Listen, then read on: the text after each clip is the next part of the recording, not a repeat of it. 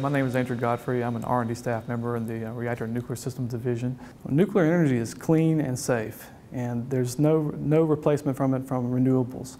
So really, for us to meet our worldwide energy goals in the next 50 years, nuclear energy has to be in the portfolio. We need new reactors. We need the current reactors we have to operate for a longer time to get more energy out of the fuel. CASL is the Consortium for Advanced Simulation of Light Water Reactors. It's one of the DOE's energy innovation hubs.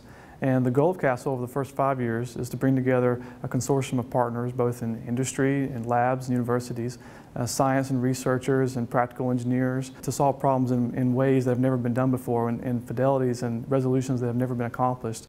Vera is an environment, a collection of software tools that we've put together in CASL so far, and we can simulate things like neutron transport or fuel performance or thermohydraulics, and we do this in a coupled environment in highly parallel ways.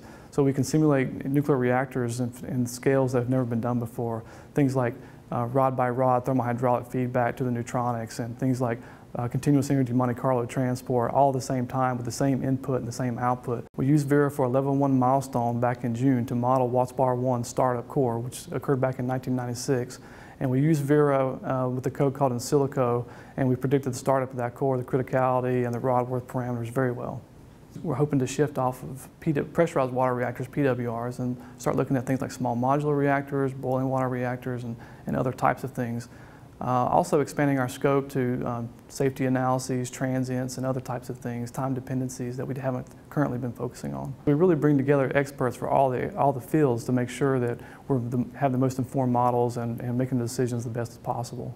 The end goal, of course, is to make the industry better, to deliver a Vera, the suite of codes, a product that is going to transform the industry in the long run. When I go home at the end of the day, I am excited to do a new analysis, to discover something new from the code that I've never seen before, to run a problem that I know very few, if any, people have been able to run because of the computers I have access to and the people and support and developers that are working on this project.